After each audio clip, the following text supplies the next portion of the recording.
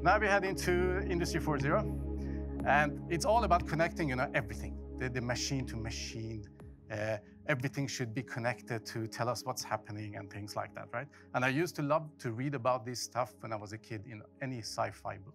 Today, at Toyota, we have the ambition to lead that industry. We have gathered data for about 80,000 manual forklifts for about 8 years. So we have a lot of data. And this data gives us the ability and vision to create a sustainable and efficient change in the logistics solutions. So what we do is we have the manual ones, and we also have automated trucks that kind of take care of everything themselves without a driver. So we automate the whole warehouse with these auto trucks. The customer range is everything between producing tires to cheese. Our future is obviously built on intelligence. We think, and we are doing a lot of cool POCs right now, where the machines or the devices or the units, by having the right amount of data and the right amount of access to data, can predict what needs to be moved when and where. In Gothenburg, the R&D center, we have established something we call the software house. And we set a vision for 4 years.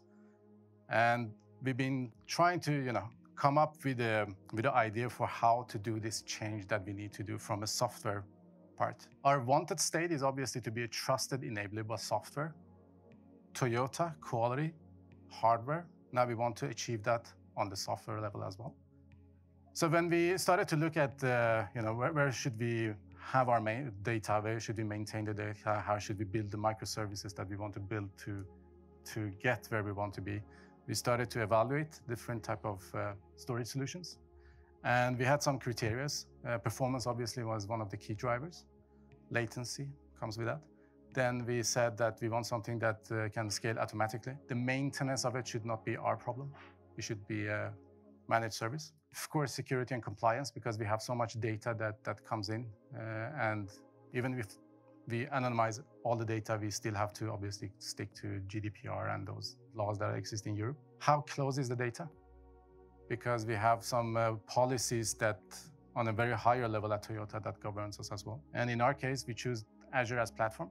So we want the data to be in Europe or European Union. Again, maintenance is not our thing. We want to develop products. So we want something that does the backup parts for us automatically.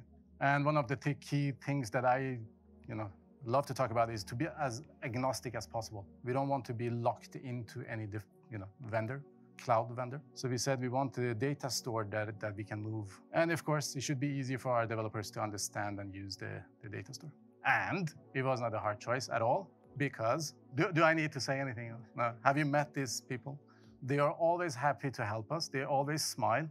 They always give us the best support. It was really easy to plan for the dev teams to attend the university, so they could plan them in their sprints. We didn't have to, guard them. They could do it when they could and when they had time. And the most beautiful part is that the data models are they are objects. So for the developers, it's really easy for them to work with objects rather than data models. And since we have this bounded context model where events are very important to us, it's kind of everything that happens in the system creates something, and we store all things that happen in the system in MongoDB. And we are very happy with that choice.